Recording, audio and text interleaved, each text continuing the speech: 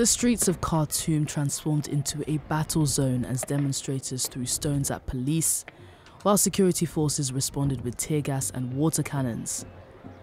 Sudan has faced widespread protests since a military takeover last October, but demonstrations took another dark turn on Monday after at least 2 protesters were shot dead by police.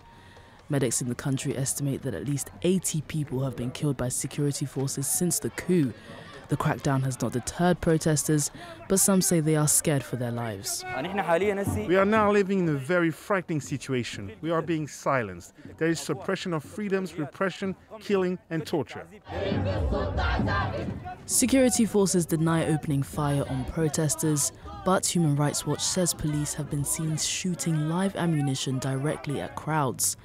The coup led by General Abdel Fattah al-Burhan derailed a fragile power-sharing agreement between the army and civilians.